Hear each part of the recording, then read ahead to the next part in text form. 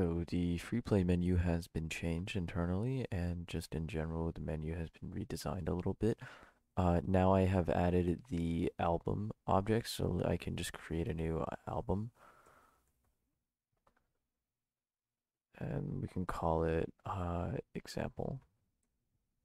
Okay, so this has a bit of properties. One is the album name, so this is the example album, so let's call it, give it a name.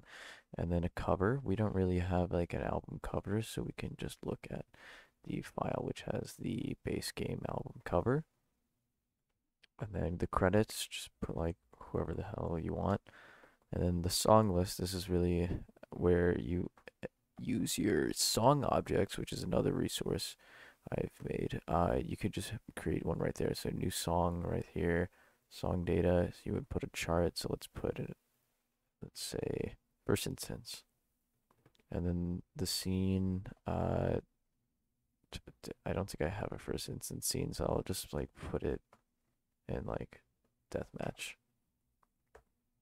And then for display stuff, we have the icons and the color for the background, and if it's locked or not. So I have it by default to the face. We're gonna set it to the face. Let's do the background, have it like a really dark gray, and that should be it. And then to add it to the actual Freeplay menu, you go to the album list, put the new album inside of here, and now you can navigate it by hitting your left and right arrow keybind, and then there you go.